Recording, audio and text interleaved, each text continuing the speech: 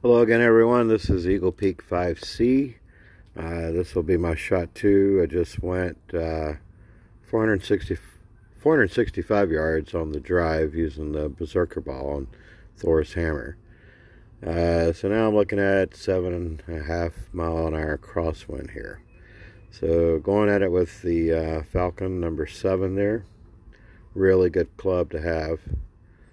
And just a hair over 2 bars backspin, a hair right side spin.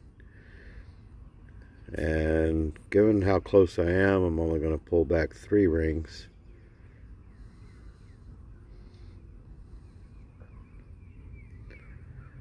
Alright, so ready to take the shot. I'm going to curl slightly to the right.